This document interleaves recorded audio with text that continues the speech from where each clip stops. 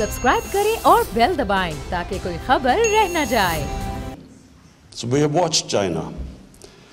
There was a time when Pakistan was considered one of the fastest growing countries in Asia in the 60s. And we heard that China learnt a bit from Pakistan. And now is the time for Pakistan. Personally, the thing that inspires me most about China, what inspires me most about China is the way they have lifted 700 million people out of poverty in 30 years. This has never happened in human history. And for someone who cares about humanity, I think this is an example which the entire world can follow and learn from China. So, for me, this is the most important thing Pakistan can learn, the way China has lifted people out of poverty. And what I have understood so far, China allowed their businesses to make money. China concentrated on their special economic zones, the export zones. They brought in investment from outside. They created wealth. And from that wealth creation, they spent it on the less privileged, poor section of the society. And that's how they've achieved the miracle. And that's what we intend to do in Pakistan. The other thing I've learned from China is the way China has tackled corruption. President Xi Jinping's, one of his biggest crusade has been against corruption. And from what I hear, correct me if I'm wrong, that some 400 people, ministerial level people in the last 5 years have been convicted on corruption and put behind jail. And then, you know, I read in the papers, now I don't know whether it is true, that there was a Chinese mayor who, tons of gold was found in his room. And within 5 days he was convicted. So, why is this very important for not just Pakistan, but most of the developing world to learn from? Because the most important thing is, if you have corruption, it stops investment. Corruption is one of the biggest impediments in investment coming into your country. The reason, one of the main reasons why we have not been able to develop this great potential of Pakistan has been the fact that red tapeism, and red tapeism is also because of corruption.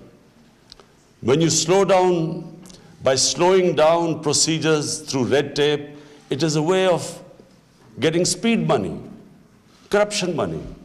And corruption, when firms have an opportunity of, they can invest anywhere in the world, they will always invest in economies that are cleaner, economies where there are less impediments in the way of investment. So I wish I could follow President Xi's example and put 500 corrupt people in Pakistan in jail. But unfortunately, we have a very cumbersome process, and so we hope in time we will improve it. But I do believe that this is something also, the way China has gone ahead, the way they have learned from their experiences. I went to the Chinese Communist Party, and they explained to me the process of meritocracy, how everything is analyzed, how there's a constant think tank thinking of how to improve themselves. So this is remarkable about the way China has gone ahead, and looks like it will leave all the countries behind within the next decade. Now Pakistan. Since my government has come into power, we have taken a conscious decision that we will make it easier and easier for investors to come into Pakistan, and we will want them to make profits in Pakistan. We will encourage profitability. We had a mindset where businesses, when they started making profit, there was some sort of an envy in our system, in our bureaucracy, amongst our politicians, and they would somehow want to pull them down. This government is the first government since 1960s which is encouraging businesses now, which wants them to make profits in Pakistan, which wants them to get rich in Pakistan. And the Prime Minister's office is driving this, the opportunities for people to invest in our country. The ease of doing business is driven from the Prime Minister's office. Now we have just formed a CPEC authority because we were having problems in CPEC projects because they were under a lot of different ministries. Now we have decided that there will be one authority which will resolve all the problems of CPEC. And that authority will be in the Prime Minister's office so that it can, my office can make it easier for people investing in Pakistan, people from China investing in Pakistan. I'm pleased to say that we have done a few things which I will tell you. We have in Gwadar Port and phase 1 of Gwadar Free Zone, that has been completed. And Gwadar Airport will soon be completed. Work has started on it. Gwadar, as you know, is the port, one of the whole idea of CPEC initially was to connect China to the Indian Ocean and to the Gwadar port. So we have also now, Gwadar's smart port city master plan has been improved finally. It took us time. Concessions for Gwadar port and free zone have been approved. Issues of tariff and pending payments on energy projects have been resolved. In the phase 2 of CPEC, our cooperation will focus on industrial cooperation, agriculture. Very important agriculture. Pakistan has one of the most fertile lands, but unfortunately one of the lowest productivities. And that's what we hope to learn from the Chinese experience of your high productivity, seed development, in water management, in fisheries especially. So that is the next emphasis.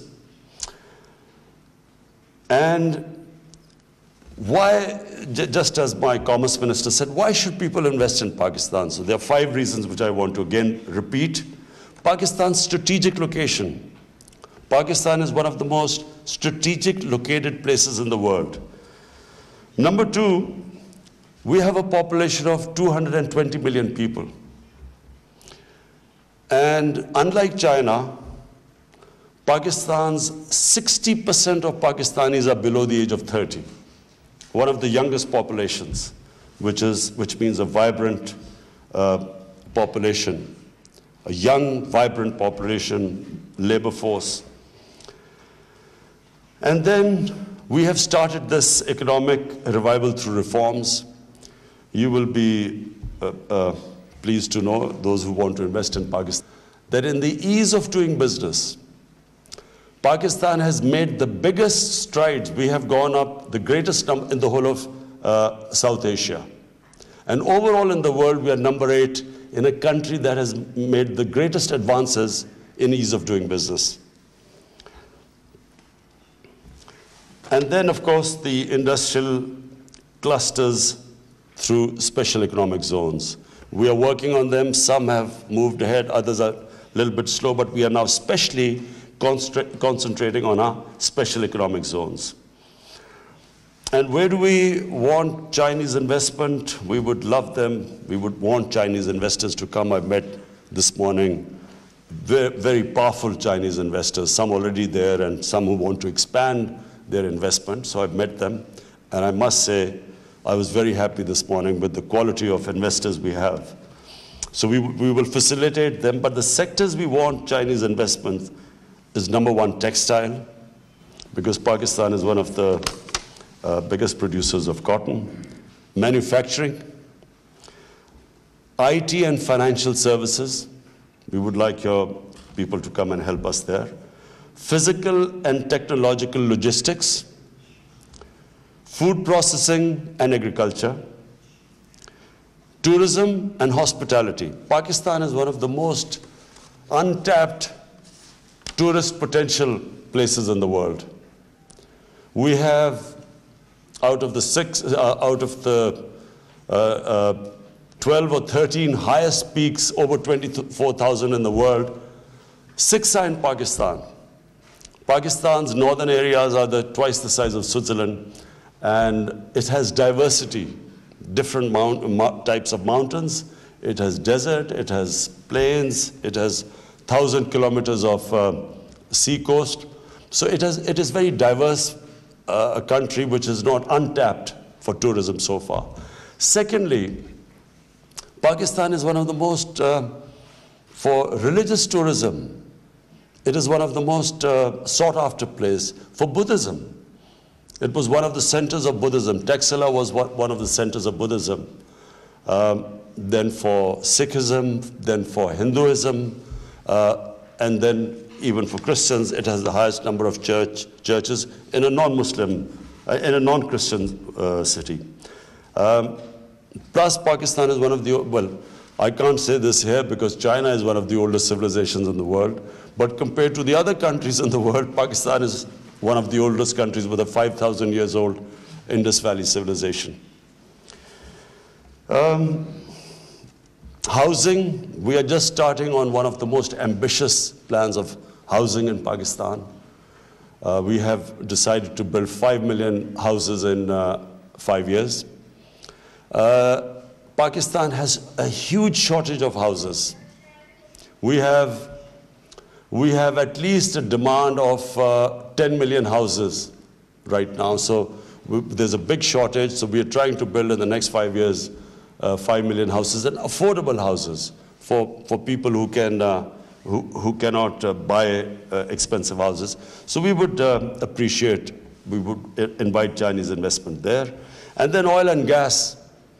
In oil and gas, we have huge areas which we haven't had, because of policies that discouraged drilling, we haven't had much interest in there, because now we have initiated policies for companies to come and drill in oil and gas. And then, of course, we one of the biggest copper and gold reserves. We have big coal reserves in Pakistan, in Thar. So we already have Chinese companies in both, in gold as well as in coal. Security situation in Pakistan has improved. There was a time when people were scared to come to Pakistan because of our security situation. Thanks to our intelligence agencies, our security forces, Pakistan is now one of the safest places, and so that no longer is the issue. But we have specially created security forces to protect our Chinese workers there. So for Chinese, we have actually created a special force so that, to provide them extra security. Our visa regime. We have liberalized our visa regime.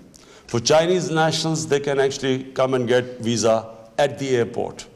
This was not the case before. We had a very difficult visa regime. So that has been eased up, and it is also for 70 other countries we have allowed them to come and get visas at the airport.